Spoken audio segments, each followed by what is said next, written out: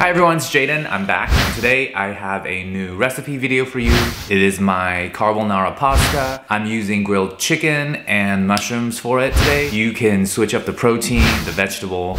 It'll still be good with this sauce. Check this out, and I hope you're staying home, staying safe and healthy through this coronavirus craziness. Here's a little inspiration on food for you, just in case, you're running out of ideas eating at home because we can't really go out much. Let's just get right into the video. Hope you enjoy it.